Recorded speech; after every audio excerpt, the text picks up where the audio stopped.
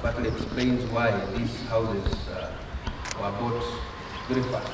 So we are very happy to be able to host this particular facility here. We also have another one coming up in a place called Miga.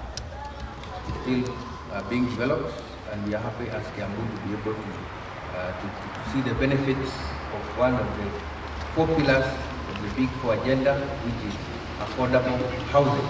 It's also very important for civil servants who for a long time were not able to afford houses, but now they can afford houses. They can buy either directly or they can buy through mortgages, and there is an arrangement that is in place which is very friendly to civil servants. So I also want to take this opportunity to thank government on behalf of my fellow civil servants that we are now able to live in houses that perhaps previously could only be afforded by members of the private sector.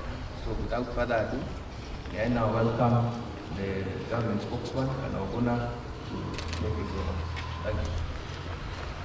Thank you very much, Mr. DCC, Mr. Misharia, Mr. Kaplich, Mr. Kiere, Mr. Tana, Mr. Irato, members of the 4th Estate.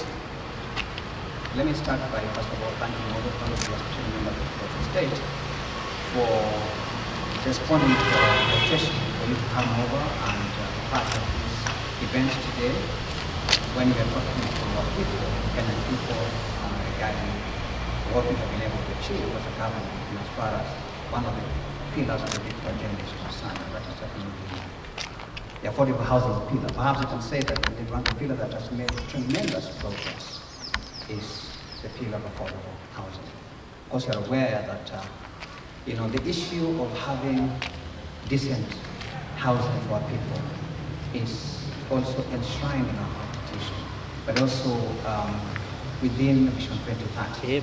So us being here today really is to show the country where we are today as far as the realization of that aspiration is concerned.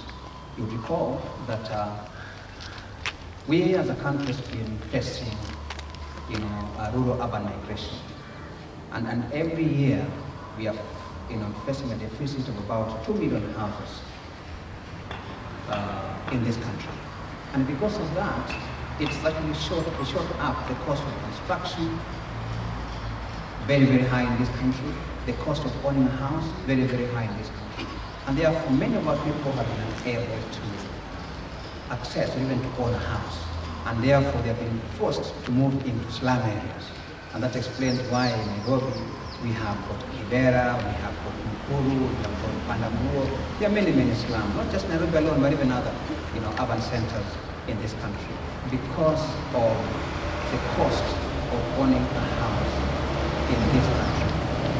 And the government had to step in to bridge that gap. And therefore, affordable housing program has been the answer to that. And today, we can proudly say, as a government, that the cost of owning a house today has been brought down from 11 million shillings on average to between 2 and 5 million shillings.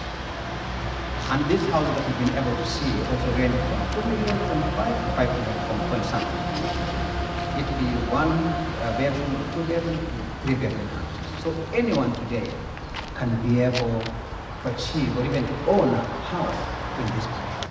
So the government therefore has provided an environment to allow the cost of construction and the cost of owning a house to come down. So that's why we are talking about 10,000 construction sites, cumulatively giving out 180,000 housing units.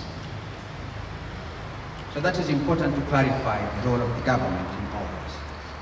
As of now, of course, Kiambu is one of the counties that have been able to get into partnership with the government as far as this affordable housing project or program is concerned.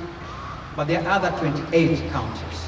That makes 29 in total of the counties that have seen it important to get into the engagement with the government to provide affordable housing for the people of this country.